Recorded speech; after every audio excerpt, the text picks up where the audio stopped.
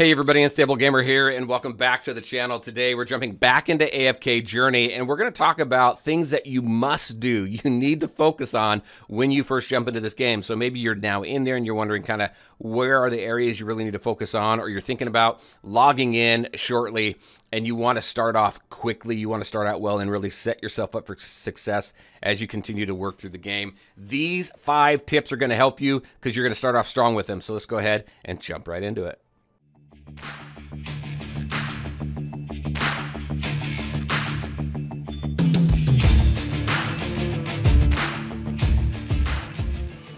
All right, and welcome back. Let's go ahead and just jump right in. As a reminder, all the links to my socials are in the description below, so definitely check it out. I have a download link for you as well, so click on that if you want to download the game. We also have a promo code for you that's going to give you some gems and some gold, some things that you're definitely going to need when you get in here. All right, so in order, let's talk about the 5 most important things that you really need to focus on. First and foremost, you need to focus on getting to your first 30 pulls. So about 3.5 minutes into the game, you're going to get your first 10 pull. That's going to give you Cessia.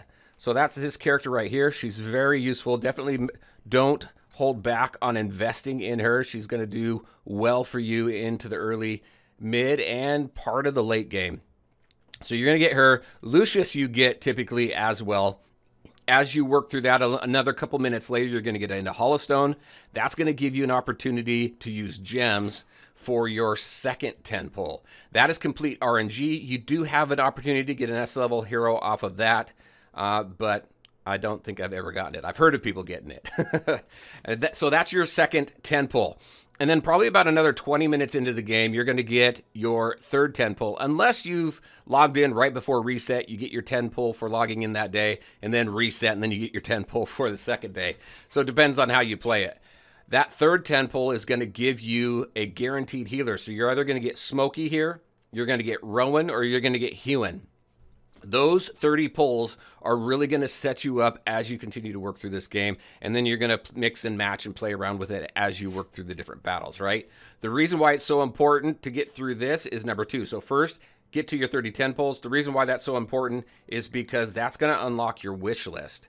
Your wish list is really going to help you get the dupes and the characters that you need in order to ascend the characters that you want to ascend and build your roster out to get deeper into the game and challenge those more, the more difficult content that comes around. So the all hero recruitment wish list is right here. This is how I have mine set up right now. One thing I like to prepare for is more of the end game, also the battle mode content and stuff that's going to be coming up with Dream Realm. So I've got Rowan and Temesia here. Those are great. You can swap Temesia out for Cassidy if you want. She is great. She's got some great end game damage potential as well. These two here, Corrin and Marilee, are great for Dream Realm, so that's why I have them. For Maulers, I have Smokey because I want to get him up. Also, when you take a look at kind of your options, these two are the best. Brutus is good early to mid game. These other two are kind of F for me. Odie and Kruger. Odie is great throughout the game. Kruger is great for Dream Realm as well. These 3 characters here, really their best use is going to be in the Dream Realm. And then over for Wilders, I have a Hewen. She's my favorite healer. She heals the entire battlefield. And then you have Iron here as well. Damien and Arden, more for functionality later on in the game. Also, Arden's pretty good, more towards the end game. Thorin, fantastic tank, best tank in the game in my opinion. He's a self-rezzing tank. You got to love that. And then you have this one, Carolina. She has got some great damage. She freezes, so there's definitely some control there as well. These 2 characters here, I really like Viperion, does some nice damage. And then this one here, Sylvina, she attacks the back row. So definitely a good setup here, I feel. You'll see a couple of variations, but for the most part, you're going to see most of these are pretty consistent.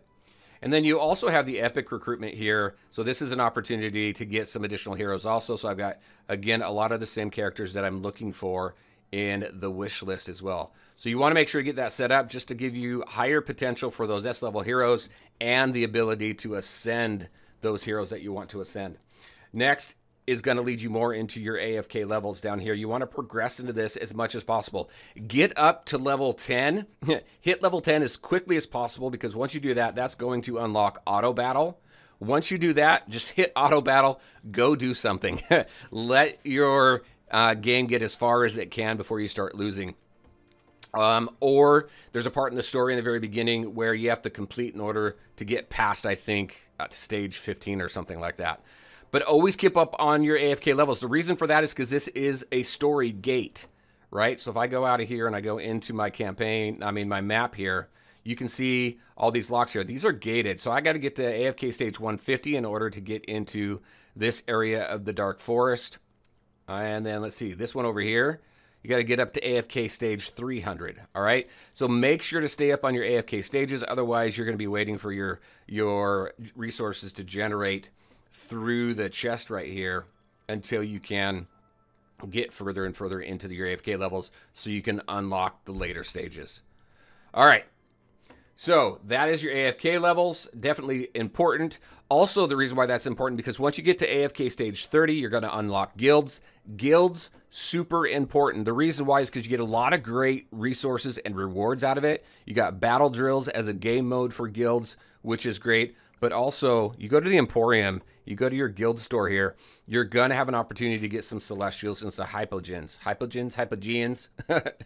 So you get these characters here. You want to, my advice is to unlock Rainier first. I think that's how you say it, Rainier. He is awesome. He doesn't even require Ascension to be very useful. And he is great in all game modes. Everything. PvP, PvE. He's definitely the one that I suggest that you go for first. It does take 30K. As you can see right now, we're on day 2. I've got 4,000 right now. But this is super important. This is really the only thing you want to focus on here in the guild store is to unlock these characters right here. But definitely Rainier first. And then just all the different rewards you get from the guild chest and everything like that. So definitely hit a guild as soon as you can. Make sure that they're active because the more active your guild is, the more rewards you get from the guild chests. And the easier it is going to be able to get through those battle drills. And then finally, number five is you want to unlock these battle modes as quickly as you can.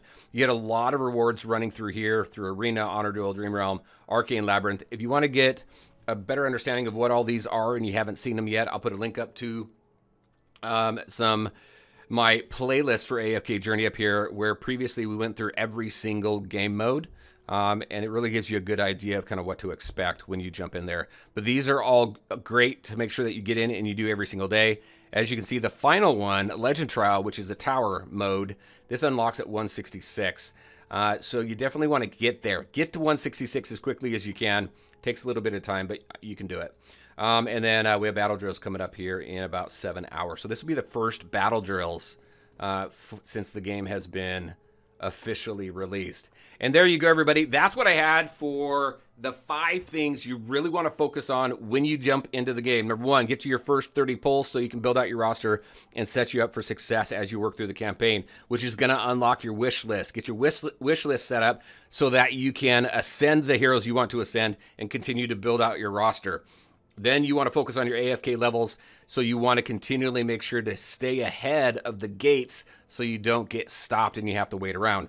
That is going to get you up to a point where you're going to unlock all the different battle modes in the game and allow you access into guilds, which is going to give you some great opportunity for some characters and some rewards. So there you go, everybody. That is what I had for you. Very curious. What are some things that maybe I missed that you feel should be really focused on too on day 1 as you jump into the game? All right, everybody, that is what I had for you. As always, I want to thank you all for taking the time to watch the video. If you liked it, make sure to hit that like button and share your thoughts and questions in the comment section below. Take care, everybody, and we'll talk to you next time.